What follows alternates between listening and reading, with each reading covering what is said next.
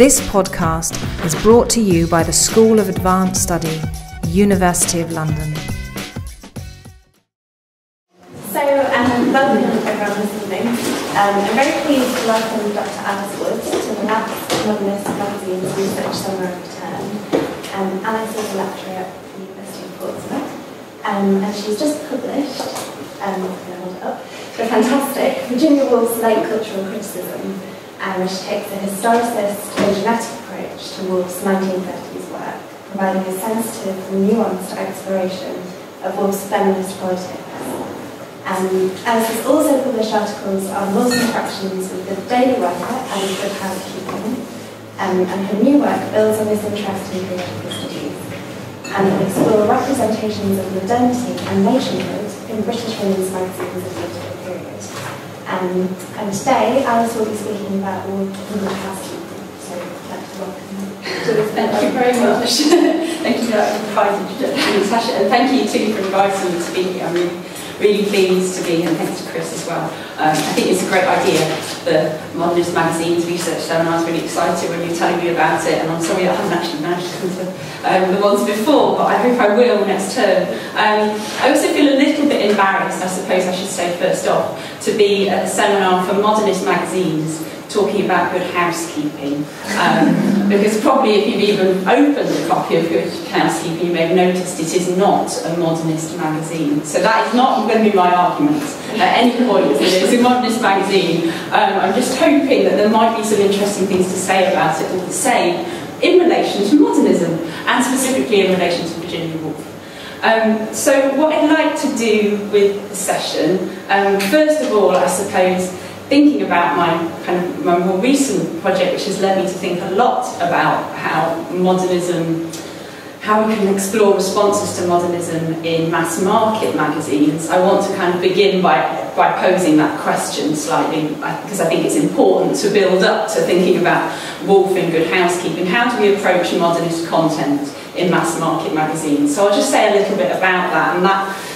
those questions, as I said, my current project, that's where it's come from. I'm working at the minute on a book that looks at approaches to modernism and printing of modernist content in 5 mass market women's fashion and domestic magazines. And doing that, I've come across a number of sort of core kind of problems, I suppose, or questions associated with how we might survey modernism in this context, and how reading modernism here is different to reading modernism in a modernist magazine.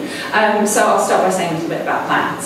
I then want to talk a bit about, well, I suppose, kind of good housekeeping itself, what good housekeeping looks like in the 20s and the 30s at the time when Woolf is contributing. And that's building up, of course, to the main question that I want to sort of raise today, which is how does studying Woolf's Good Housekeeping articles in the context of their first place in publication change our reading of them? How does it influence our reading of them? So Woolf's Good Housekeeping articles, you may know, are more likely to be met as the London Scene. That collection, published posthumously, bringing together Woolf's series of 6 essays surveying different views of London under the title The London Scene. In fact, 5 of the essays were first brought together in 1975 with this title, and then 2004 the Snowbooks edition comes out, The London Scene, and then Natasha kindly informed me before today there's a new edition from Dog Books, which Chris has in front of him. So this is perhaps when most people are going to meet these essays, and what they're going to imagine they're going to kind of read there comes in part as how they're packaged as a collection, and the way they're labelled one scene, kind of as a whole, as an entity. But how do we read them differently when we meet them here in Good Housekeeping, when we meet them in kind of serial publication, surrounded by all this other content, Big Business, a new novel by A.S.M. Hutchinson. What do we make of these articles when we read them here? And I suppose my argument fairly obviously is going to be that reading these articles in Good Housekeeping is a much richer experience. It's what we should be doing. And I'm going to focus on the interactions between Woolf's London essays and the editorial, feature and advertising content of Good Housekeeping.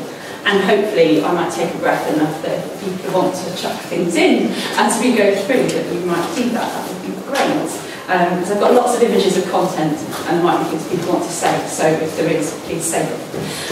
Okay. So I'll start then with this question of how do we approach modernism in mass market magazines, and I want to go back to a quotation which Andrew Thacker evoked back in the first Modernist Magazine's research seminar, which thanks to the wonderful podcast I was able to see. So that was quite handy. And I saw that Andrew had brought up this quotation from the second volume of Booker and Thacker's Oxford Cultural and Critical History of Modernist Magazines, as a way of raising that question of what is a Modernist magazine, how did they define it for the purposes of those volumes, and how might we think about defining and discussing the kind of relation of modernism and magazines further. So I thought I'd bring up this quotation again in order to think about kind of the scope and the direction of our interactions with periodicals within modernist studies and where mass market magazines might fit within this field. So the quotation then is when it's from the general introduction of the second volume, and it's saying what the volume hopes to explore, which is the complex role played by magazines in the construction of modernism. And centrally, this involves the study of little magazines, but also, as should be clear by now, significant numbers of other kinds of periodical in which modernism was promoted, debated and critiqued. And as someone who wants to work on a project with modernism in mass market magazines, I really like the end of this quotation. It's rather handy. This idea of kind of magazines, other kinds of magazines in which modernism is promoted, debated and critiqued, also being in some way kind of important to the construction of modernism, to the canonisation of modernism, to the reception of modernism, to our understanding of what modernism is, that we can perhaps find mass market magazines also engaged in that debate. So this quotation then, I mean, Booker and Thacker's volumes are situating little magazines at the centre of modernist activity quite clearly. They're primary institutions of modernism, but they're also pointing towards the existence of a wider network of diverse periodicals in which modernism features and which might also be important in some way to its construction. So while, as I've said, I've got no desire to try and situate Good Housekeeping as a modernist magazine, I don't think I'd be particularly successful if I did, as we'll see as we look through some of its content. I am interested in this question of what role British Good Housekeeping and Vogue and Modern Home and Eve might have played in the formation, the reception and the canonisation of modernism, of a modernist cultural aesthetic, and kind of what was that role. Obviously, I'm not going to try and address that question here, but it's sort of in the back of my mind through some of the stuff I'm talking about. As I study these magazines, and I'm sort of still reading through doing the work of reading through the issues, it's becoming increasingly difficult, I'm finding, to make generalisations about the way in which each of these mass market periodicals interacted with modernism, because they do so in different ways and to a different extent. And in some ways, Good Housekeeping doesn't at first look like the best example. Literary modernism features very, very rarely in British Good Housekeeping. But the magazine does publish a significant number of writers who we now look back on and label modernist, like Woolf, also Rebecca West, Storm Jameson, Rose Macaulay. And the magazine also prints articles and reviews that respond diversely to modernist cultural outputs. So we can think about how that might be seen as a sort of secondary text, I suppose, to an early secondary text to modernism, kind of debating what modernism is and how it's received. And there remains, of course, a temptation for modernist scholars to cherry-pick modernist content in their interactions with mass-market magazines. And this is despite the insistence of periodical studies that analysing a magazine requires analysis of that publication in its entirety, the entirety of an issue, or the entirety of a publication across issues. And I'm very aware that, subject to today's seminar, ostensibly sets just such a bad example. Virginia Woolf in Good Housekeeping, as if the rest of Good Housekeeping didn't matter. I hope through the following analysis of Woolf's essays in Good Housekeeping, I will somehow also try and get closer to analysing more widely what was early British Good Housekeeping and how modernist aesthetics and outputs are mediated or can be mediated in that magazine through its regular content, through its periodical code. So we're not just looking at modernism as the extraordinary event where it appears in mass market magazines, but actually how it's part of the ordinary, how it's mediated through the regular content. That's a question that interests me. Right, okay, Good Housekeeping.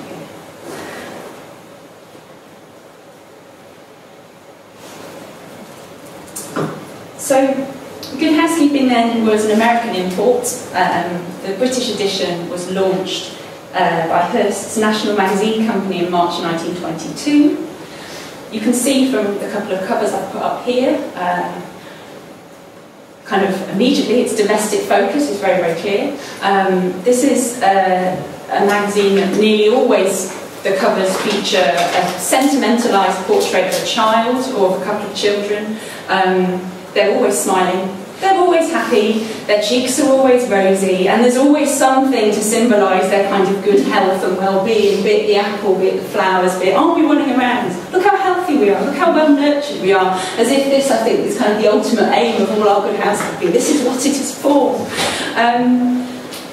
In terms of the purpose of this magazine, Good Housekeeping was one of a range of new magazines that begins to appear in Britain following the First World War, which seeks to reflect the radical social changes taking place for women in Britain at this time, and in particular to meet the needs, or perhaps create needs, create a demand of the increasing number of middle-class women who, due to the shortage of domestic staff, are now starting to do their own housework. So that's the market to which Good Housekeeping is reaching out. And it's seeking to educate its readership in how to manage the family budget. It's providing meal plans. It's founding the Good Housekeeping Institute in 1924 with its famous Good Housekeeping seal of approval to guide readers to the best products for feeding, dressing and running a household. So Good Housekeeping, like many magazines still today, constructs cooking, cleaning, decorating, maintaining a home as kind of not just worthwhile occupations, but in fact kind of scientific occupations, scientific pursuits to be conducted with the maximum efficiency, the minimum waste, and with the use of the best possible new technologies. It's making housekeeping interesting, if such a task were possible. That is what Good Housekeeping is aiming to do. And I think because of that sort of mingling together of kind of editorial material, but also look at the best new technologies, there's a mingling there with commercial content, the magazine becomes very quickly an immediate financial success. I'll talk a bit more about commercial content later. Alongside all this domestic advice, Good Housekeeping also includes fashion, fiction, and it prides itself on paying attention to contemporary political and social issues as they affected women. And this is clear from this editorial statement titled The Reason for Good Housekeeping, which appeared in the first issue in March 1922. So this is what Good Housekeeping aims to address. The daily life of women, what concerns them and interests them most profoundly and most intimately, what they talk about, think about and wish to read about in their favourite magazine will be the first concern of Good Housekeeping. The burning questions of the day will be reflected each month in articles by women in the public eye, known for their sound grasp of their subject, by women who can lead women and who are fearless, frank and outspoken. Women writers whose words are waited for and whose views are valued by other women all over the kingdom will be among our honoured contributors. One of the things I really like about this statement is the way in which it's framing so many sort of issues to do with the daily life of women as quite naturally coming together. I think there's a tendency when we look back at this magazine to think, oh, isn't it surprising that it should contain stuff about cleaning and stuff about politics? Isn't that surprising? Well, is it surprising? I mean, is 1922 somehow a very different different moment to now in which people can be political and don't have to hoover, or in which they can hoover and they don't think about voting. I don't know. I mean, in fact, they weren't thinking about voting, all of them, but they really wanted to, and perhaps that made it more urgent. So the daily life of women is constructed as something which involves housekeeping, but it's also what are you interested in, what do you want to talk about? And I've cut this quotation down, but it also makes reference to art, music, new trends in drama, sort of social issues, all sorts of things are debated here, which are going to be important to good housekeeping. And I think another part of the quotation that's important to keep in mind is this idea of calling on women who are fearless, frank and outspoken. A lot of the kind of previous Woolf criticism around the London scene essays falls back on this idea that Woolf has had to dumb down her writing in some way to write for Good Housekeeping, but she sold her soul, that she couldn't have been political if she wanted, it wouldn't have been welcome.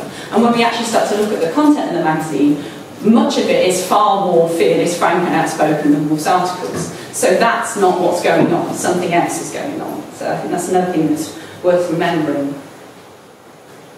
So throughout the 20s and the 30s then, Good Housekeeping published essays from high-profile female and male writers on topics such as professions for women, the difficulties of married life, that crops up quite a lot, the workings and problems of government and the inequality of the sexes.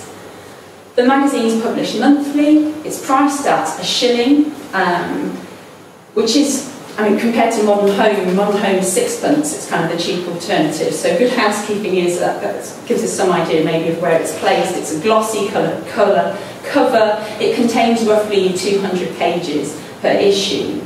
And I only was able to give kind of a sample of content because the file would be so large in what was sent around before the seminar, but maybe I hope that gave you some idea of the kind of the format of the magazine. So you have a list of content, a couple of pages of advertising, an opening poem, then about 75 advert-free pages with double spreads of articles and fiction and cookery and household and fashion segments, and then these features are continued in the latter half of the magazine on pages which are split between text and advertising. So overall, about 60% of the publication is taken over by commercial material.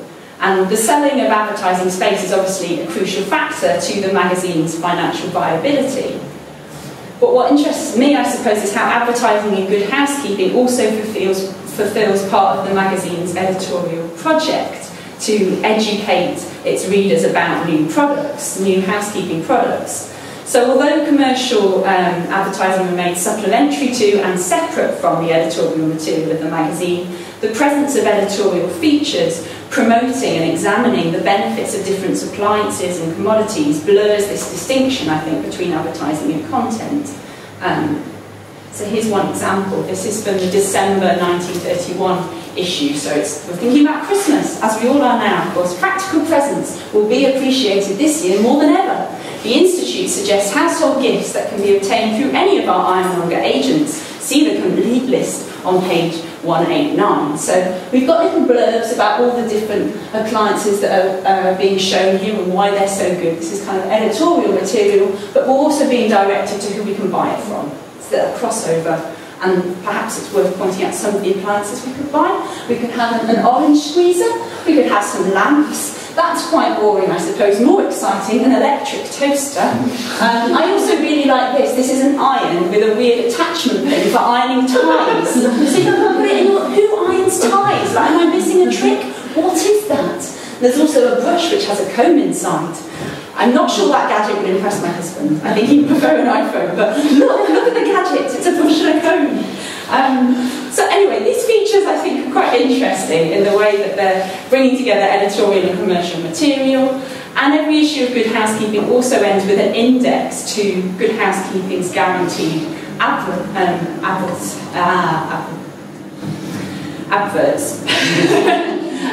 So you've got kind of, you can look through and find, oh, china glass and pottery, where's my hairdressing stockers, oh, there's jewellery, there's heating and lighting and cooking. So the magazine's also acting in some ways a kind of catalogue, and its adverts are actually part of the magazine's kind of purpose, they're searchable.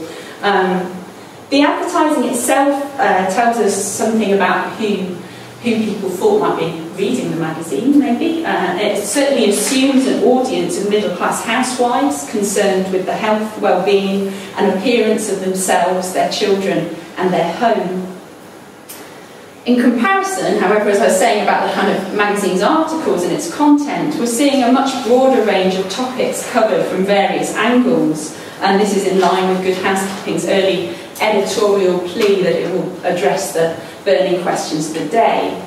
So we find kitsch stories mixing with regular features on current affairs. That March 1932 issue includes Helena Normanton's The World as It Passes, which is a regular feature on current affairs at the time. It appears every month, kind of discussing disarmament or what's going on in France.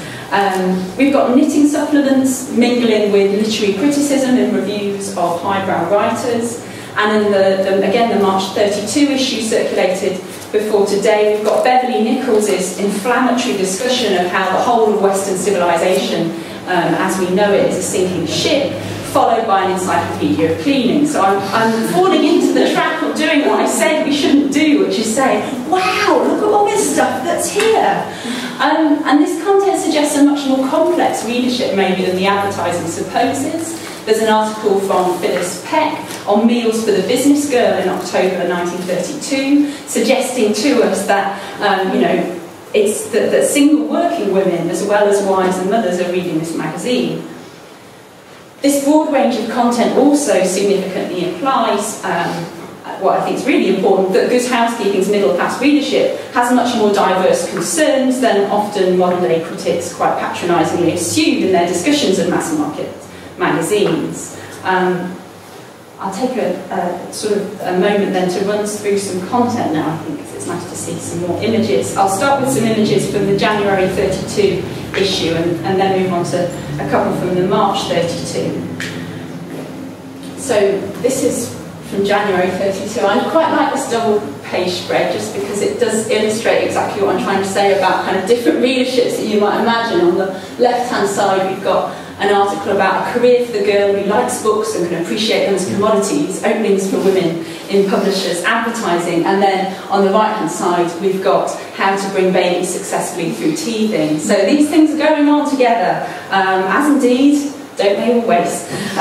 We've got an article from Violet Bonham Carter, who writes regularly for Good Housekeeping through the 20s and the 30s. This is Democracy in the Melting Pot.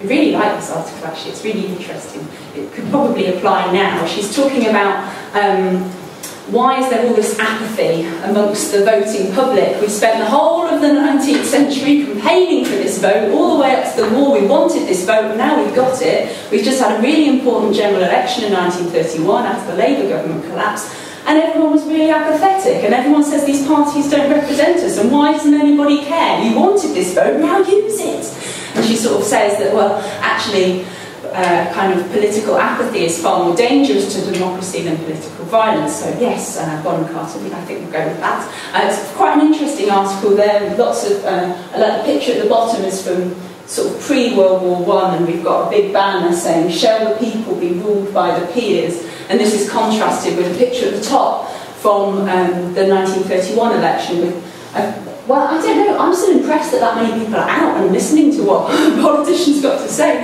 but maybe that's just me. But they do look a bit more apathetic, like they're not really listening, so I suppose that's the contrast you're trying to make.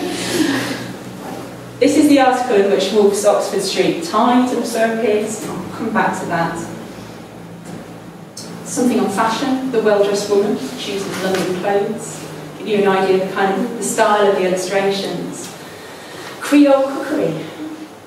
And some adverts, as I said, always about kind of health and appearance of family and home. So we've got maternity frocks, baby carriages, your old silver made just like new, hats cleaned and remodelled free, Glaxo builds bonny babies. And I really like up here, living out in the suburbs isn't enough if your husband is bringing home colds from the city. It's always good to be warned. I have no idea what glycothylamine is, which I probably should have googled that before. It sounds very ignorant, but apparently that's what you need in the suburbs. If you're going to go anywhere near those cities, you don't know what you're going to catch. I kind of like that captures a moment, sort of evolving suburbia and what it means to this particular readership, or at least what the advertisers think it might be. couple of the articles that were forwarded around before went through Colby on the Sable standard, the idea of kind of upper middle classes wanting to keep up appearances, and it's, you know, as long as you're living in the right area and wearing the right furs, that's what's important, never mind the fact that actually you can't really afford all that, and why don't you just move yourself out to the suburbs and just accept the kind of class drop that implies and live a lot better? Why don't you just do that? And then this article, I don't know if anyone actually had a look at this. I think it's just, it's mad. Nichols' study in black, and sort of extremely pessimistic, sort of reactionary article about everything that's wrong with the world ever, full of kind of misogyny and racism and all sorts. Very bizarre, but certainly frank and outspoken, if not written by one of the famous women of the day, but never mind. But Nichols is a really odd figure. I tried to look him up on the Oxford kind of Dictionary of National Biography, or whatever it's called, and it told me that he was most famous for writing something about gardening. I was like, this is weird. And then he also for a while thought fascism was a good idea, and he was very prominent in the Liberal Party, and then he thought communism was the way. So I think he does seem to be someone who is always, oh, what's the next new thing? Very strange. I don't know, has anyone got anything they want to say about any of the content, or share reactions, reflections? How common was it to have such extreme political articles? Was the political content quite middle of the road? Yeah. A lot of the time, or does this article kind of strike you as being quite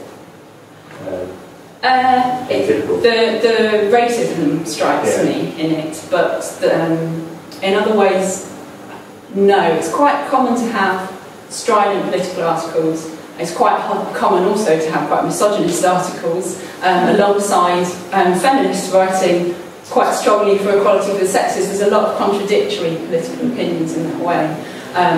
But I think this did strike me just because of the sort of, you know, do you like Indians? I don't. What? Where does that come from? That is quite striking. But Nichols writes a couple of articles as well later in 1932, which even put in completely contrary opinions. So he's sort of contradictory with himself. It's very odd.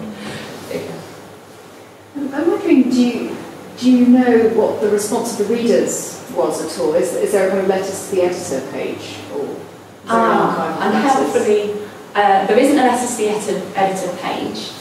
I don't know what there is in terms of archive. I haven't explored the idea of readers' responses, but Fiona Hackney's done quite a bit of work on that. I'm not sure sort of what might be available, but that might be worth exploring. She's certainly been thinking about responses, readers' responses, and what these magazines meant to readers. I suppose I focused on kind of what the content looks like rather than the reader's response. The bit you do get, maybe it's readers writing in, I'm not sure, is the health questionnaire. I should have scanned a bit of the health questionnaire, which is fab, if only because the ones that really intrigue you are where they don't print the letter of people writing you've got wrong. They just give you like, take the cream and rub it. What's wrong? Where is it? We're protecting the modesty. That amuses me. But that's not really about what they thought about the magazine, I know. The illustrations are absolutely fantastic, but I was interested that there are very few author photos, unlike in a magazine today where you get a little kind of biography and photo, except for Violet Bonham Carter, and I just wondered if there's a certain kind of currency in having celebrity writers. I don't know, but that... Or is it just a rotating cast of writers? It's the rotating cast, and then there's also people who are brought in to be the celebrity. But you're right, it is quite striking, the lack of photos. It's actually quite unusual. As I said, Violet Bonham Carter writes for Good Housekeeping quite a lot, and it's not, you know, the case that her photos always there. Which is, let's look at that again. It's quite weird. Yeah, it's very good. But that does match. There is certainly a celebrity culture going on within the magazine. That you can kind of pick up often in the editorial billing about the author who's there and the way in which they're placed, and also in kind of some of the more like reviews of writers and stuff. that kind of places people more as celebrities. But you're right, it's perhaps odd that they don't capitalise more on having pictures. Yeah. Do you know if the Sable standard is a sort of current term, or has it been invented for the article? That's a question I really want to know the answer. Yeah, I don't know. I haven't been able to find it, but that's something I was also wondering about. She's taken quite a long time building it up in the first 2 paragraphs, so I wonder whether she's come up with it. But I don't know the answer. Yeah, it's a funny one, and the picture that goes with that is a funny one too. I don't quite know what to make of that. The masks and the skeleton behind is quite harrowing. More harrowing than the article. And it's got, at the bottom it's got Lady something, which I don't know if that's a reference to the Lady magazine. That's an Well, you've got lady and you've got son, I guess. Oh, I see. So she's a lady something, and she's not going to let go of her title, I suppose, and her face, despite the fact everything's crumbling behind. I like the idea of the kind of cutouts of fruit, of the food as well. There's comments in the article about how you haven't got any servants, there's no one to cook for you, you don't have to do it yourself, but you just won't give in and move somewhere cheaper.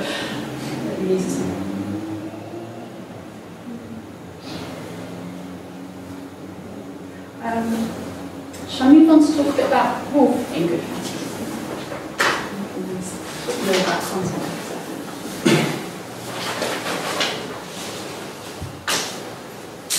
Does anyone want any wine? That's a good idea. Should we pass around that in the spelling?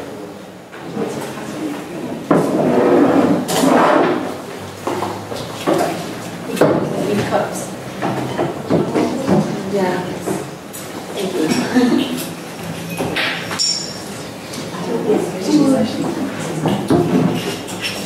red or white?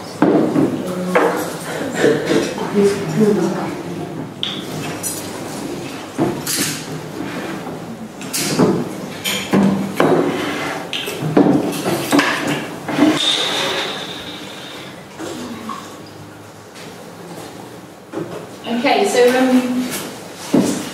these are the 6 articles then were published in Good Housekeeping and the dates at which they appeared.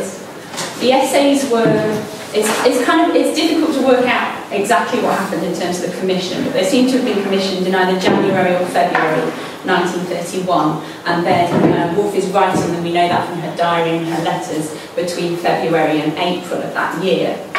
The series is then published, as you can see, between December 31 and December 32. Just briefly give you an idea of the essays. So the Docks of London takes the reader down to the Thames to look at the utilitarian commercial practices of the Docklands, Oxford Street Tide.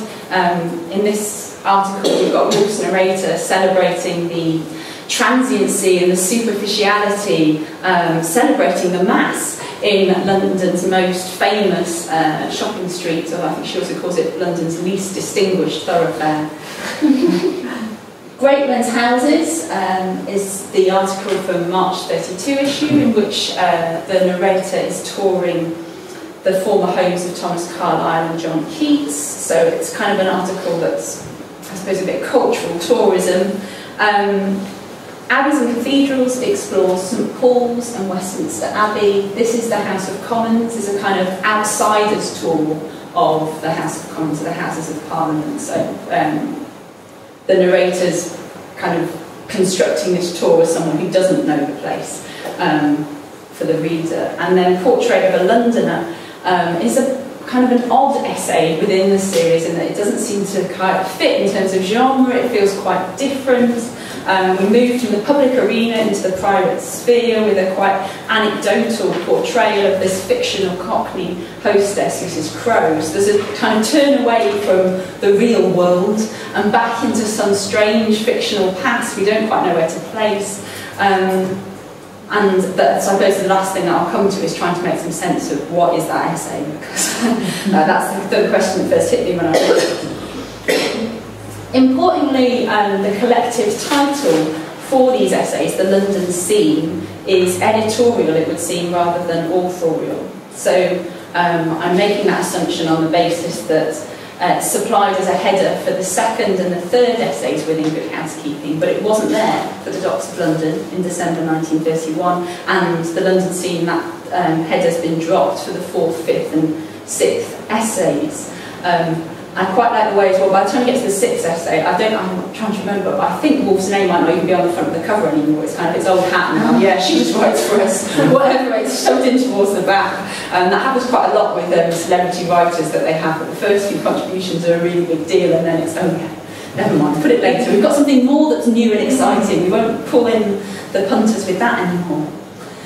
So this title then, the London scene, which has become the title given to the collected editions. It's become the way in which we think about these essays. It shapes the way in which we read them as modern readers, and yet it doesn't really seem to have been what Woolf had in mind.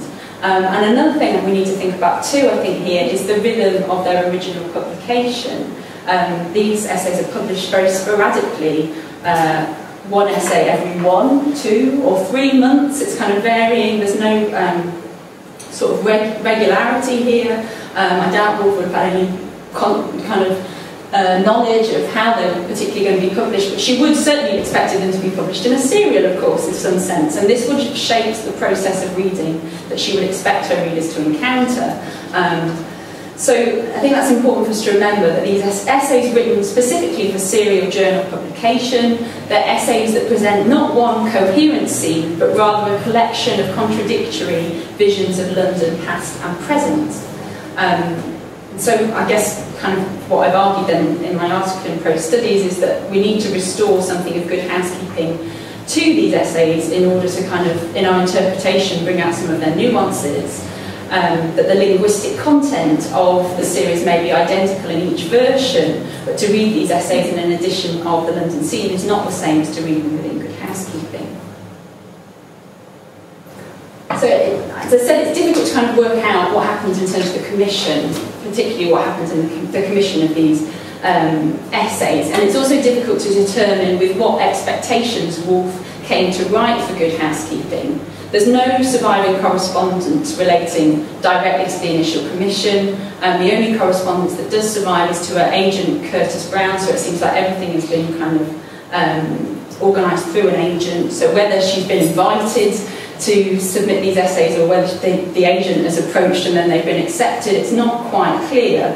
But what we do have is the first reference to these essays in her diary. I think it's 17th of February. She says, "And I'm to write 6 articles straight off about what?" Question mark. So it's clear that from Woolf's point of view, she's given this commission, but she's not told what the subject is. You've got 6 articles for going to housekeeping, go. That the subject isn't prescribed. So that begs the question, I suppose, if she was approached by the magazine, in what capacity did they commission her? What did they expect her to provide when having had that negotiation with her agent? And we can't know exactly the answer, but it is interesting, I think, that in 1931, at this time, Good Housekeeping is being edited by Alice Maud Head.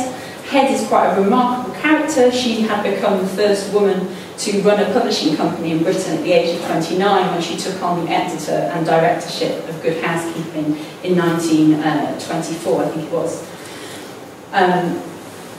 During Head's 15 years at Good Housekeeping, she endorses the commission of articles from many prominent feminists and female politicians, so people like Millicent Fawcett, Ellen Wilkinson. So Woolf, we could think, might have been invited to appear in that role of a prominent feminist, and yet it seems quite clear that she hasn't been invited in that role. She doesn't seem to have been approached to write for the magazine in that capacity. Although a room of one's own is mentioned periodically within the articles of Good Housekeeping around this time, she doesn't have that reputation as a feminist. Her reputation instead seems to be that of kind of a renowned member of the cultural elite, the status of a celebrity writer, I suppose. And so if we think about kind of what Woolf was expected to provide, I think that must have been Good Housekeeping's expectation, that they were looking to capitalise on Woolf's fame. By the early 30s, there remains a kind of aura of exclusivity around Bloomsbury in Good Housekeeping, despite some growing contempt from younger contributors on occasion. Woolf still appears as an exalted figure in the magazine's Ladies of Letters series in April 32, which reveals as well with this article something of the magazine's scepticism towards modernist aesthetics. So this review of kind of Woolf's works, her early novels are celebrated in detail, but her experimental fiction is surveyed somewhat briskly, very much at arm's length. There's really very little to be said about anything that doesn't look like a novel we recognise. So it's quite interesting that this sort of dismissive attitude, I suppose, towards more experimental fiction, as perhaps in a magazine that's so focused on the practical, that perhaps isn't so surprising. To the reviewer, the fact that Woolf is the daughter of Leslie Stephen is at least as important as her writing. She's very much kind of someone who's being written about as a celebrity, and that celebrity image is reflected too in the fascination with her private life in this article. So there's a kind of imagining of Woolf in the country where we're told, quote, one of her chief occupations is keeping off callers, unquote. And I'm not sure how we would know that, but apparently the reviewer says with great authority that's what she does. So this figuring of Woolf as an isolated celebrity aesthete tells us much about her popular reputation at this point, which is very interesting, and also about some of the assumed shared attitudes of the magazine's readership. Interestingly, in her articles for Good Housekeeping, Woolf doesn't kind of directly sort of reject or seek to contradict this representation of her, although we might say by depicting her narrator in predominantly urban public spaces, she is doing something to undermine that reception, that reputation that she has as a recluse. At the same time, however, Woolf is also maintaining a distance throughout between herself and, rather between her narrator, kind of a version of herself, and the crowds around her through her role as an observer. So she's within the mass, but she's never one of the mass. She also owns her class status by highlighting that she has the kind of private income and ample leisure time that one would need to go wandering about London without any purpose.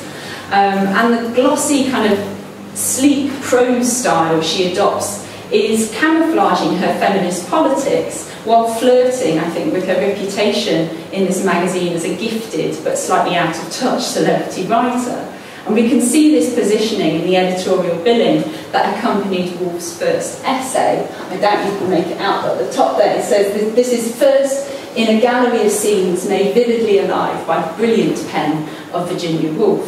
And the word brilliant there, I think, is what I'm picking up on as giving that sense of someone who's very, very gifted, but perhaps there's a kind of emptiness behind that. It's just brilliant. There's not, you know, sort of, there's no kind of description of why it's brilliant. It's just brilliant. And this billing also evokes Woolf's own description of these articles in a letter to Ethel Smith, in which she said they were pure, brilliant description with not a thought for fear of clouding the brilliancy. Again, she's picking up, I think, kind of reflecting the way in which she's trying to write these articles, that they would have the impression, at least, of not a thought for fear of clouding the brilliancy, that they'll fit that particular perception. Of course, I'm not going to say I think these articles don't have a thought in them, and certainly lots of critics have pointed out that they do, and have recognised quite detailed political and social analysis beneath the lyrical narrative here.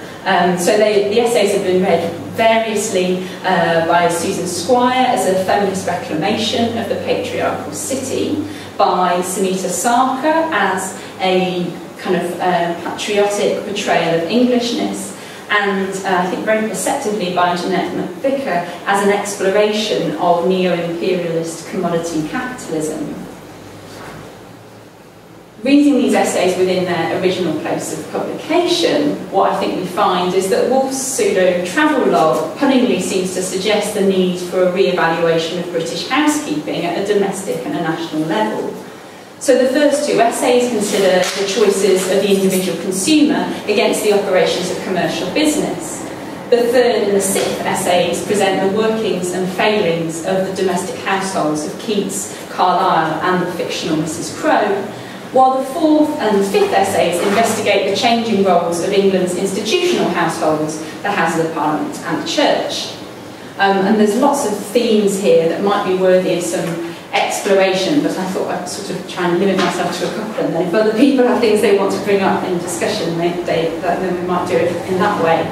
So the themes I wanted to think about are those which can be read really fruitfully in the context of good housekeeping, that of the female consumer and commodity capitalism. And we've talked quite a bit about the commercial content in this magazine, so I'll just pick up on what Woolf has to say about commercialism and how that, about consumerism, and how that fits. Also the idea of monuments and the modern city. These essays are all very dismissive, I suppose, of the idea of monumentalising individuals or monumentalising buildings or building monuments, of that whole practice of kind of preserving a cultural heritage, of always being concerned with legacy. That's debated all the way through, and that's something that's quite interesting to read in the context of a magazine that's full of celebrity culture. Well, full of is probably overstating it, but it's here. And that also kind of leads to a theme about the relationship between the individual and mass culture, which features in these essays too. So I'll start by thinking about the female consumer, and the first two essays, as I've said, kind of present parallel analysis of contemporary consumer culture. So in the Docks of London, Woolf considers the global production and distribution of goods, while in Oxford Street Time she depicts the high street apparatus for marketing and selling these commodities to the consumer. So in the Docks of London then, it opens with a portrayal of London as a quite sort of uninspiring, I think, crumbling industrial imperial capital, and the uninspiringness of the artwork, I think, is well matched by these etchings, I have to say, which are very dark and a little bit gloomy. The essay then focuses on the commercial value system that rules the Docklands, kind of efficiency, efficiency, efficiency. Everything's about making the maximum amount of money out of the minimum amount of work. And then the essay closes, the point I want to focus on, with the reflection that, quote, our tastes, our fashions, our needs, unquote, are what shape the workings of commerce. So that final reflection, I think, is so interesting, that urging the reader to consider her potential power, I suppose, as a consumer, that what you buy impacts on this whole world of global trade. And this commentary, of course, is really provocatively in Good Housekeeping due to the magazine's commercial content. The practice of splitting articles, printing half in the main editorial section and the final paragraphs amongst the advertising, means that Woolf's assertion about the female consumer's power appears in a very conflicted context. So at the same time as her narrator is suggesting that the only thing that can change the routine of the docks is a change in ourselves, we've got brash slogans attempting to manipulate the reader to buy with kind of which side of your carpet is wearing out. Look, Connie, delicious cod liver oil. So at the same time that the article is telling us it's your choice, it's your choice, it's your choice, we're also being hit with come buy, come buy, come buy. The essay also concludes a little point that kind of plays on the reader's potential ignorance about where their goods come from, the origins of their goods. It's revealed to us that, quote, if you buy an umbrella or a looking glass not of the finest quality, it is likely that you are buying the tusk of a brute that roamed through Asian forests before England was an island. So there's this whole description of a pile of mammoth tusks and what they're going to be put to, and there's a play on the idea that kind of by another cultural value system, a mammoth tusk should be really highly prized. It should be in a museum somewhere. Why is it making an umbrella handle? Why is it making the backs of kind of looking glasses of not the finest quality? At the same time as this criticism, we've got footers along the bottom of the page reassuring the reader that advertised goods are good goods. I really like that phrase, advertised goods are good goods. And all advertisements in Good Housekeeping are guaranteed.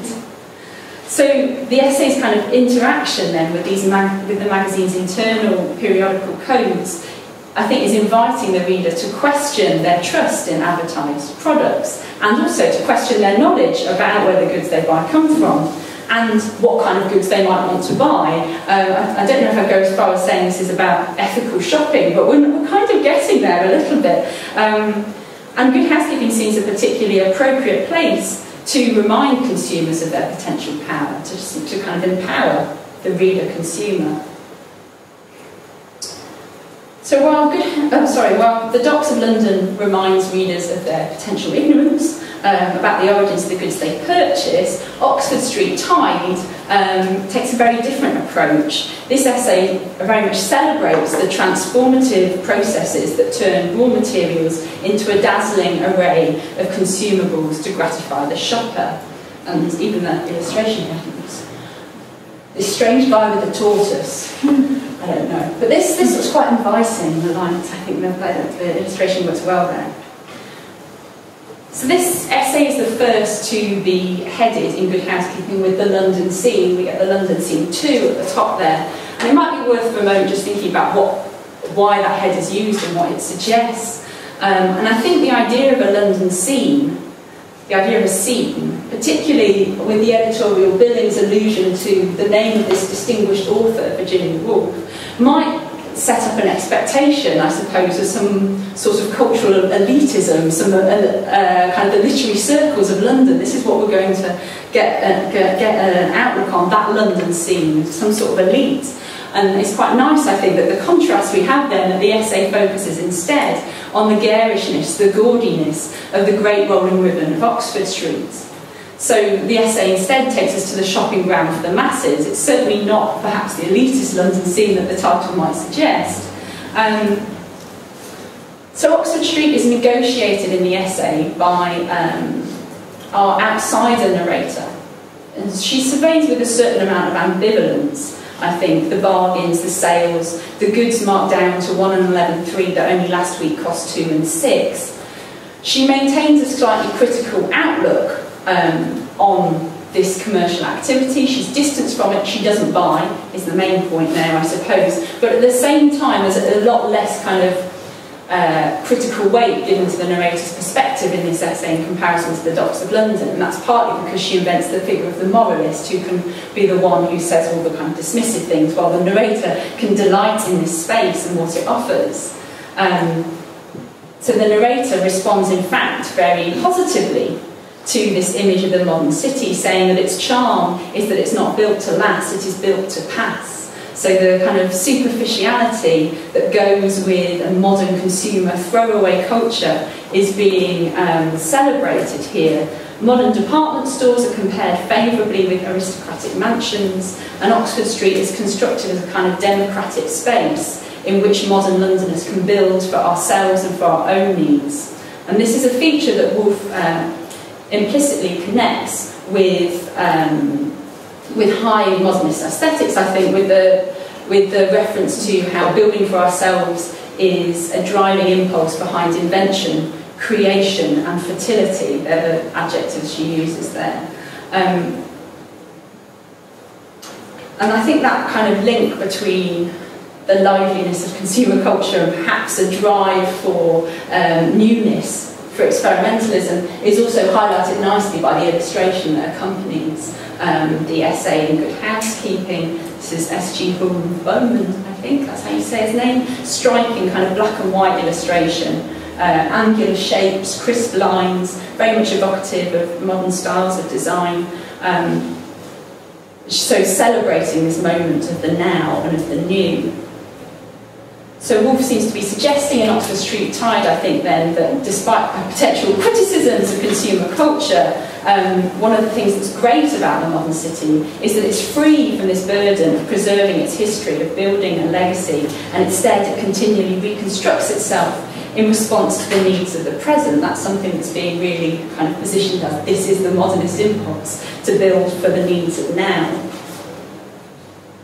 And that leads us on, I think, to think about the theme of monuments within these essays. And the tension between past and present is a recurring theme too in great men's houses, in abbeys and cathedrals, and This is the House of Commons, and in Portrait of a Londoner. So Woolf moves away from the homogenised consumer culture of Oxford Street to enter the memorialised homes of Carlyle and Keats, to visit the celebrated public figures enshrined in Westminster Abbey and St Paul's Cathedral and in statues in the Houses of Parliament, and then finally offers a sentimental portrait of the private figure, the figure of the angel in the house in Mrs Crowe.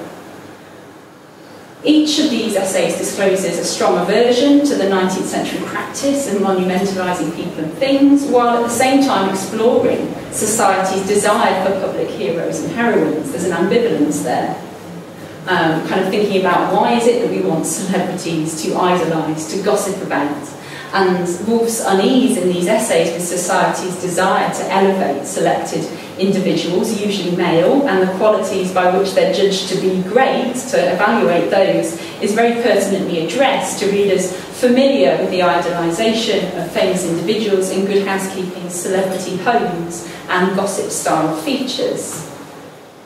So I want to now put alongside each other Great Men's Houses and A Home of Poets, two articles that feature together in the March 1932 issue. So Great Men's Houses mimics the format of Good Housekeeping's frequent features on the homes of famous people or former homes of famous people. There are examples of these kinds of articles throughout Good Housekeeping around this time, either visiting the space of a living famous person and imagining this is where she sits and drinks her tea, wow, or former homes, a kind of a cultural tourism that's coming in here too. So in the same issue we've got this article, A Home of Poets, which describes the residence of Algernon Swinburne and Theodore Watts Dunton, with photographs to show how Mrs Watts Dunton has recently adapted the old house to modern requirements. And Woolf's essay, in terms of the kind of the linguistic content that's there in terms of the text, superficially conforms to this framework of a celebrity homes or cultural tourism feature of this type by describing the interiors of the former homes of Carlyle and Keats. This reception, this kind of way of reading the essay, is promoted even further by the editorial arrangement of Woolf's article and the photographs that accompany it within Good Housekeeping. You can see how similar the two features look and the way they've been kind of arranged. Once we actually get into reading the essay, though, of course, we find that actually it's quite different. The essay's depiction of the domestic arrangements of Carlyle's former home soon strikes the reader as very much less celebratory in tone. Carlyle's house is portrayed as a dismal Victorian space, lit by yellow shafts of London light and everywhere marked by the signs of the daily battle that mistress and maid fought with dirt and cold for cleanliness and warmth. So Woolf satirises Carlyle's living conditions with Dickensian detail. We've got Carlyle groaning as he wrestles with his history on a horsehair chair. We've got Mrs Carlyle coughing in the large four-poster hung with maroon curtains in which she was born, like she never got out of this house. And one unfortunate maid toiling to serve the two most nervous and exacting people of their time. And by highlighting these discomforts, absurdities and oppressive domestic arrangements of Carlyle's home, she's encouraging a reassessment of both Carlyle's life and also the 19th century kind of value system that has inspired the preservation of his home as a kind of cultural shrine. What is it a shrine to this poor maid running up and down the stairs going, I just can't bring in enough water? I mean, what is being enshrined? As the essay moves on to visit the former home of Keats, I think it's the contrast which is important here. So there's a very sentimental portrayal of Keats's home in the suburb of Hampstead, which serves to highlight the negative description of Carlyle's Chelsea house and the patriarchal power it symbolises. So while the urbanised home of the Carlyles is a tyrant to be fought against, Keats' residence is presented as a little green plot. It's not cluttered with heavy furniture, doesn't have that Victorian feel. It's furnished rather with light and shadow than with chairs and tables. So Woolf depicts Keats's cottage as a pre-industrial refuge from the traffic of life, in which the owner was able to sit on the chair in the window and turn his page without haste, though his time was short. And I think, I mean, this idyllic refuge is being marked out as a kind of irretrievable fantasy of a pre-industrial era there by that reference to the former owner's tragic early demise. And the essay closes by replacing the monumental figures of Carlyle and Keats with the ordinary, with the democratic, and returning kind of to the everyday. What the essay closes with is the image of the narrator walking up onto Parliament Hill and seeing on a bench the usual young man clasping to his arms the usual young woman. So after all this kind of exploration of these monumentalised figures, what we come back to is life goes on. Let's look out over London now. Let's look at the usual young man and the usual young woman. Woolf's critique of the practice of making monuments of individuals is further extended in abbeys and cathedrals. Touring St Paul's Cathedral, Woolf's narrator contemplates the dignified reposing room to which great statesmen and men of action retire, noting Nelson looks a little smug. And that portrayal, of course, tells us straight away a reverent attitude towards Nelson and his smugness. The essay then shifts to Westminster Abbey and depicts its kings and queens, poets and statesmen, and here the narrator cannot help questioning whether it is, quote, through their virtues that these dead have come here. She says, often they have been violent, often they have been vicious, often it is only the greatness of their birth that has exalted them. And I quite like that too, because it makes me think of the review Lady of Letters of Woolf again, and maybe it's the greatness of her birth that has exalted her, that she's not that she's writing directly in response to that, but it's the same impulse that she's kind of having a stab at. In This Is the House of Commons, Woolf's fifth Good Housekeeping essay, the narrator openly calls for us to give up making statues and inscribing them with impossible virtues. And I have to apologise for the image. I haven't got a scan of This Is the House of Commons in Good Housekeeping. That's actually an image of the proof. But I wanted to put it up there just because it shows you the illustration, which was put next to the article, which is just fab. I love it that you've got these enormous statues of politicians on top of the Houses of Parliament.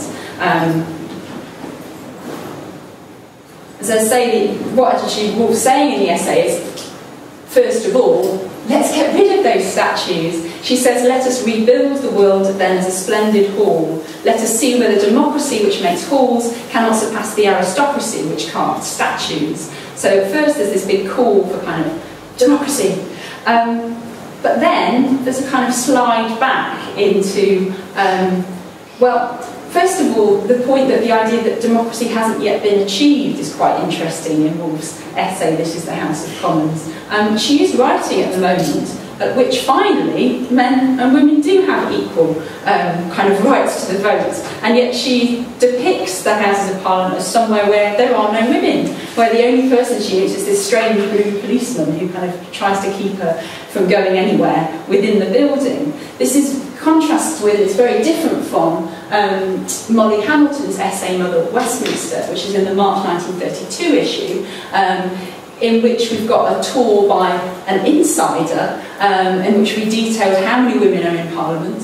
And there is kind of a call within Hamilton's essay about, like, there should be more, but there is a recognition that this is a democratic space, whereas Woolf's essay seems to be still talking about the House of Parliament as if it isn't a democratic space. That's an anomaly, but perhaps an anomaly that kind of makes sense if we think about kind of her feminist criticism of the values which are still ruling Parliament. And kind of it seems to be a call that actually we need to do more. Democracy isn't quite here. So despite all the talk as well of kind of communal space and democratic values, the narrator also cannot quite give up her learned practices of hero worship in the essay. She admits at the close of This Is the House of Commons that the mind, it seems, loves the flashing eye, the arched brow, the abnormal, the particular, the splendid human being. So despite this kind of strong criticism then of an aristocratic value system by which past eras have made monuments of individuals, Woolf continues to harbour anxieties, it seems, in these essays about the loss of individualism in a democratic society and the standardising influence of modern mass culture. So this essay might be put, interestingly, alongside Oxford Street Tide there, I think. In a sixth and final Good Housekeeping, then, Portrait of a Londoner, Woolf continues the theme of the loss of individuality in modern London by monumentalising one ordinary figure. So we move into the private drawing room of the true Cockney, Mrs. Crowe, and again, unfortunately, I don't have a scan of this image, but what's striking about the essay in Good Housekeeping is we get colour, we get a kind of red and grey illustration, and it's not particularly colourful, I'll grant you, but red, I mean, that's a step forward, that's quite exciting. And what the illustration presents is a drawing room scene with an archetypal Victorian hostess and 5 other figures waited on by a maid. So it's, if you can imagine that particular scene. And red is important there too, I think, to the kind of sentimentalised tone of the essay. It's very kind of cosy, the way in which the colour scheme works. Perhaps surprisingly, Woolf's Victorian heroine is slightly irreverently, but also affectionately described in this essay. It's tied to the home, and more particularly to her armchair by the fire, from which she poured out tea. She's a master of etiquette-bound conversation, which she sees must be general and about everything, because if it were too deep or too clever, somebody was sure to feel out of it and to sit balancing his teacup saying nothing. Woolf kind of pokes fun at such shallow talk and the conventions which required it, with her description of how, if anyone said a brilliant thing, it was felt to be rather a breach of etiquette, an accident that one ignored, like a fit of sneezing or some catastrophe with a muffin. I like the way that prose seems to take on sort of like an Austen-like syntax. It's, I don't even know what era we're going back to here. It's quite interesting. So it's very much, it's an affectionate satire that we find here. And despite that satire of the restrictive lifestyle and the social crows that Mrs. Crowe represents, the essay closes with sadness at her death.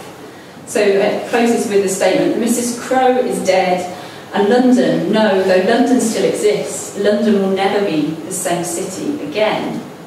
And that just seems so odd when to kind of come across this essay, written a couple of months after Woolf gives her speech on professions for women to the Junior Council of the London National Society for Women's Service, in which she talks about, I had to kill the angel in the house, and then here she is writing this really sentimental kind of discussion of that figure. It's very odd. One way I think of making sense of that is to read the last essay as a pair with This is the House of Commons. So the two essays can be read together as an evocation of women's newfound freedoms and responsibilities now they've entered the public political arena, and also kind of what their role was, and now that that's gone. So the archetypal hostesses, that was then. It's sentimental because that, I kind of suppose, emphasises that this is the past, this is now, this is where we've got to. So I think what's happening in the last essay is that freedom that women have now found is surveyed with some ambivalence, partly because the demise of Mrs. Crowe is associated with a loss of order. It's associated with a loss of sense of definite purpose, with which women were born a generation earlier. You knew you had to be back by 5 to pour that tea. Like, I mean, if you were a certain class, that was what had to happen, as Woolf comments upon and rails about at length in her diary. And that, with that kind of loss of purpose, I think she's suggesting in this essay, she's acknowledging that women face kind of a challenge of structuring their own future, of making choices perhaps from some of all those choices that are presented in Good Housekeeping. Do you like books and you can also see them as commodities? Maybe you want a career in this. Do you like the articles on kind of careers in engineering, careers in journalism, all sorts of kind of possibilities opening up. The absence of Mrs. Crowe is also accompanied by the loss of her servant, which I think has to be important. The last paragraph tells us that Maria now does not open the door. And this detail reminds the reader again of the changing roles for women in the post-war periods, with the number of women entering domestic service declining, but also because other career opportunities are opening up to working class women at this point, bringing about a change in the lifestyle too, of course, for the archetypal middle class hostess, who now presumably is doing her own hoovering. If you've got a hoover, wow, that's an exciting new thing. I wonder what Good Housekeeping says I should buy there. So the close of her London Scene series then, I think, is about playfully reminding the middle class Good Housekeeping readership that they face the simultaneously daunting and liberating task of choosing their own future, and of course of doing their own housework. So the stable gender roles of the old city have now been replaced by the flexibility, the transiency, and the freedom of the new. Okay, so I'll kind of draw to a close, I suppose, what I pulled out there in that analysis that I hope other people might have much more interesting things to say. And so I'm reading Good Housekeeping there as a perfect vehicle for Woolf's cultural criticism, as somewhere which is in no way a place that her cultural criticism had to be dumbed down, but actually in which there's an audience ready and waiting for exactly the kind of points that she's making.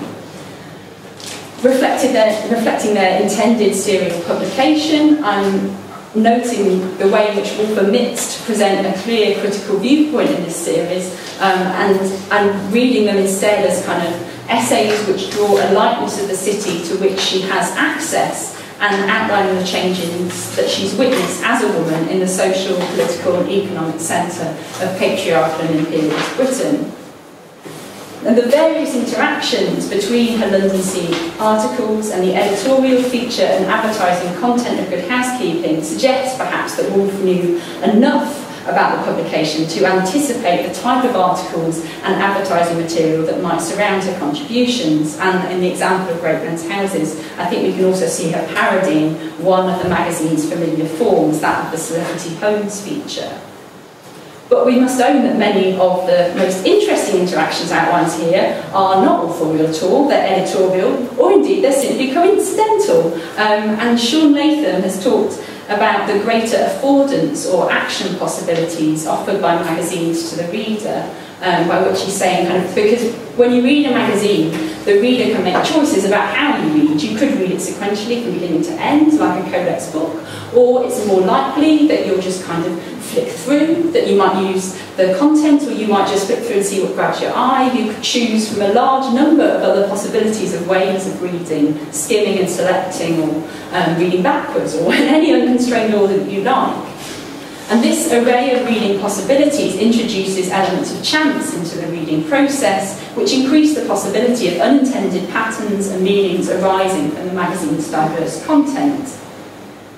So it is fortuitous, I think, but this is kind of an editorial choice perhaps, that Great Men's Houses features in the special spring household number. I rather like that, that's where it sits. That it sits in a number which has a particularly large amount of household engineering and housecraft articles, one of which is tools that eliminate drudgery, which, considering the kind of discussion of Carlyle's wife and maid and the drudgery that they faced in the 19th century, and kind of re-evaluating the sort of that desire to preserve anything of that era, I quite like the idea that one might flick from Great Men's Houses to tools that eliminate drudgery. Oh yes please, I'll have an electric toaster, or one of those things to make your ties flat.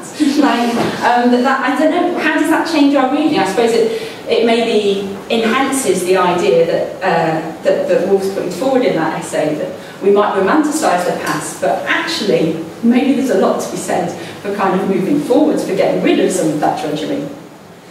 So this kind of array of patterns and meanings arising from the magazine's interior and external periodical codes, and also from what Latham calls these greater action possibilities, it's those, I think, that so greatly enrich our reading of these articles in their original place of publication. And as well, hopefully, they offer some valuable insights into how Woolf, Bloomsbury and Modernist cultural aesthetics are present, debated and critiqued within this mass market magazine.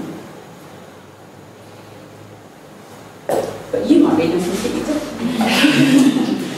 I just have a quick question, because not having seen the other actual issues of the magazines, but listening from your talk and also just seeing the Great Men's Houses article, I was struck by the variety of different forms of illustration that go with Woolf's writing. Yeah. And I was wondering if she chose variety, because it was a magazine, I know when I'm reading a magazine, you flip through it and the images catch your eye, and that's often what makes you read the article. Yeah. And when I was looking at reading the Great Men's Houses article, I was also struck by the captions to the photographs, which are really quite entertaining and a little bit sarcastic, like this one that says, even the garden at the back of Carlyle's house seems to be not a place of rest and recreation, but another small battlefield. Oh yes, you know what I mean? So, and it sounds interesting in who wrote those captions. Yes. Did Woolf choose these images that went with her articles? Did she have some say?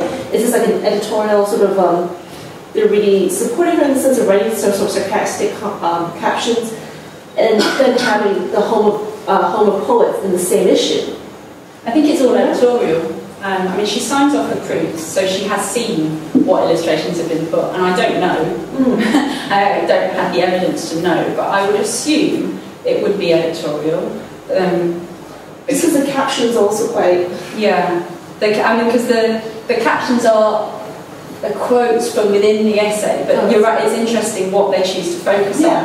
I mean, I've covered up that photograph, but you're right, it is interesting, that kind of like, look at this backyard, it's a battlefield, and it looks completely desolate. But it looks like, you know, what I see on my location every week on TV. Do you know what I mean? Yeah.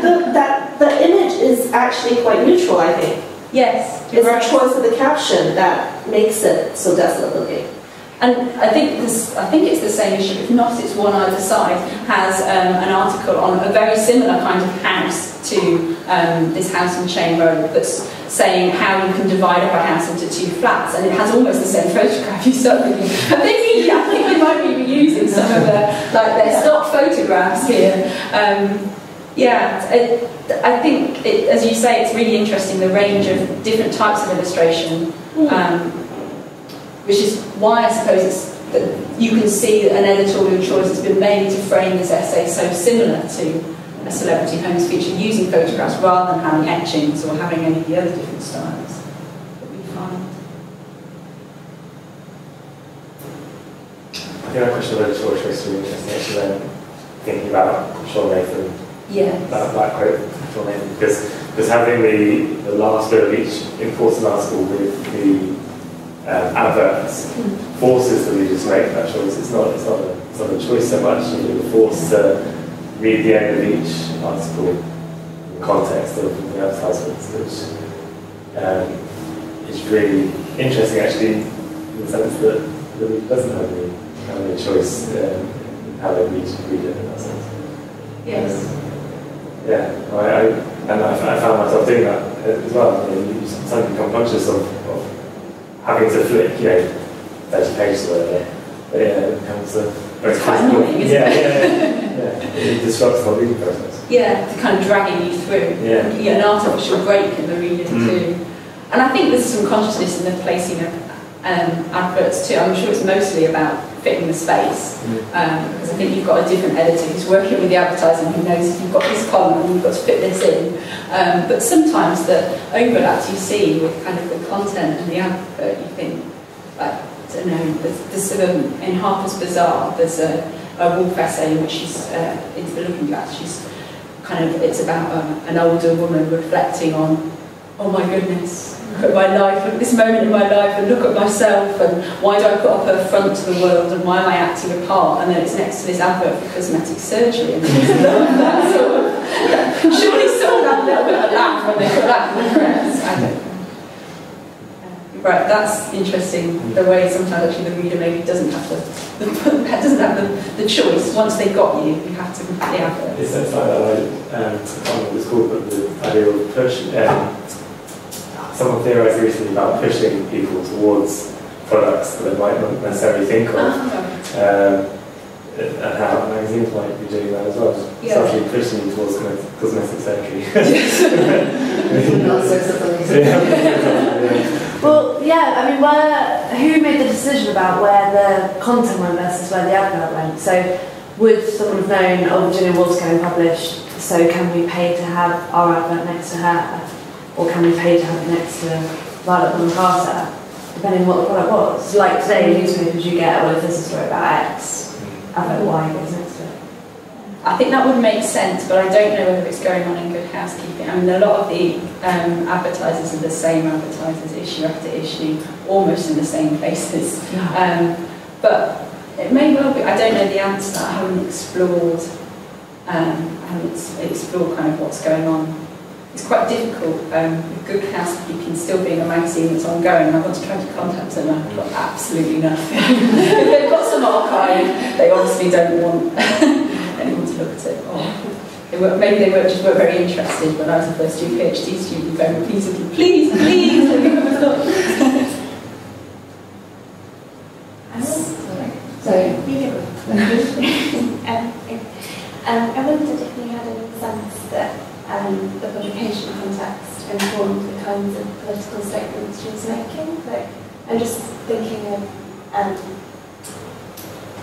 artists from Time, and that idea of commercialism.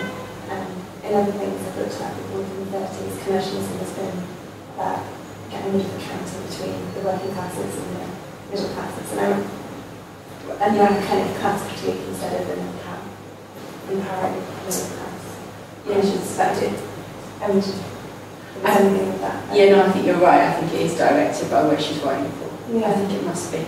I think the other thing that maybe has a bearing is her meeting with Aldous Huxley just before she writes these articles. It's documented. If you've read The Docks of London in the essays of Virginia Woolf, in the footnotes, it tells you that when the quote when she says, and I'm to write 6 articles about what, is from a diary entry in which she's talking about having had dinner with Aldous Huxley and his wife Maria, and Aldous Huxley is in London at the time because he's researching 4 articles for Nash's Pall Mall magazine, and one of those articles is on the Docks of London, and another one is on the Houses of Parliament. He's writing a series of articles about kind of the social and economic problems that Britain's facing during the Depression. And she reflects in her diary entry that Aldous Huxley's he's so engaged and he's doing so much stuff. And she says, and here I sit like a weevil in a biscuit, and I think she says, tossing around in bits of toilet paper or something. And she's really just completely dismal about, oh, I'm so not interesting, I'm not modern. I think she uses that term, and Aldous Huxley is. So it's clear that the theme for these essays, what she decides to choose about, to write about, is informed by Huxley's interest in the economic problems, so maybe that answers your question too, and it's worth having a look at. I had a look at one of the Huxley essays, and there are some similarities, but I mean, she can't have read his essay, but they obviously talked about it at dinner, and that's quite interesting. The mammoth tusks come up. In Huxley's? Yeah. Really? Which magazine is she reading for, sir? Nash's Pall Mall magazine. The essays are in, David Bradshaw has an edited collection, I can't remember what it's called, of Huxley essays, but they're in there if you're interested.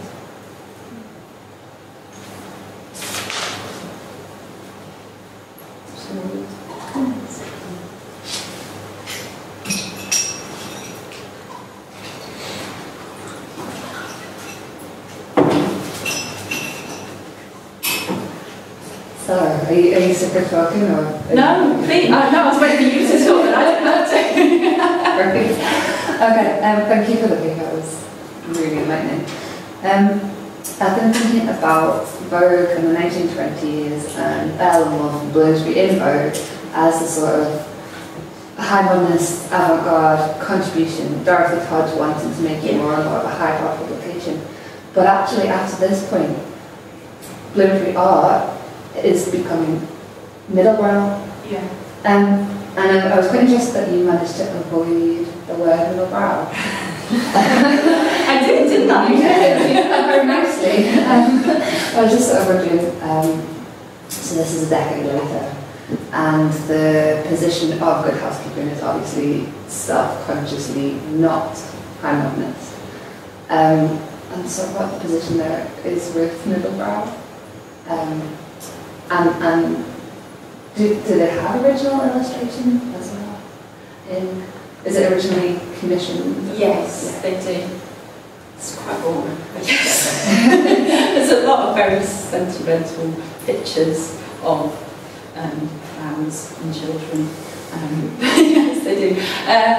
Middle brow. So kind of where Good Housekeeping fits, or why avoid the word, I suppose. Yeah, and I'm sort of really interested between that slippage between middle class and middle brow. Yeah. And where to draw those bottom lines. I think that's all too easy. I think that's the problem. I have written an article with middle brow in the title about magazines, so I should be careful what I say. But I think because my idea about what middle brow is keeps changing all the time. I don't know about yours. Yeah. And the point, I suppose, that I think sort of really important is that middle brow doesn't categorise any particular aesthetic mode. I I mean, you can't say, you can't easily say anyway that this type of experimentalism is very clearly middle brow and not something else, because there's so many overlaps. But I think middle brow, Faye Hamill positions middle brow as kind of a space in which high and low culture can be explored in a sort of knowing way. And I think that's what happens in Good Housekeeping, that there's a sort of shared knowledge that, yes, we know all that experimental stuff's very clever, but it's quite dull, isn't it? That's an assumption that's running underneath. And also sometimes, and I would say that Vogue in the 20s, that's a middle brow exploration of modernism, that kind of, well, you all know what those European isms are about, don't you? That's a sort of middle brow, yeah, we all know that, but kind of I'm teaching you at the same time as I'm saying we all know it. I'm not answering it very well. I don't know, what do you think? So it's a really circular question, and yeah, I just sort of wanted to talk about the term really, and what your views were. That's a great answer, and I like it is now aesthetic mode. So have you, sorry, this is what I cut out. Have you met Laura Berlantz, the female complaint? She talks about intimate publics. This is a really useful idea for thinking about mass market magazines and modernism in, I think. So she defines an intimate public, I just love that term, is an intimate public operates when a market opens up to a block of consumers claiming to circulate texts and things that express those people's particular core interests and desires. And so she says, when this kind of culture of circulation takes hold, participants in the intimate public feel as though it expresses what is common among them, of subjective likeness that seems to emanate from their history and their ongoing attachments and actions. Sorry, I'm reading again, I shouldn't be doing this. But I think that's a useful idea. I think of middle brow as a type of intimate public. I mean, Berlantz using this for kind of women's culture as an intimate public. But we could also think about Charlie Dawkins' work at MSA. He was talking about The Spectator and kind of a conservative literary view on modernism. We could think about that as its own intimate public. So I guess we can think about how modernism is surveyed in lots of different cultural spaces rather than a homogenised idea of what mass culture is or what middle brow is. Actually, there's maybe a slightly different intimate public for Good Housekeeping than there is for Vogue, and I don't want to label them both exactly the same. Thank you. Are there any more questions?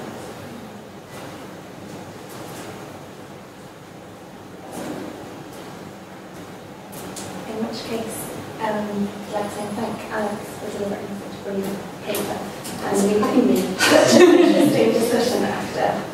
So thank you very much.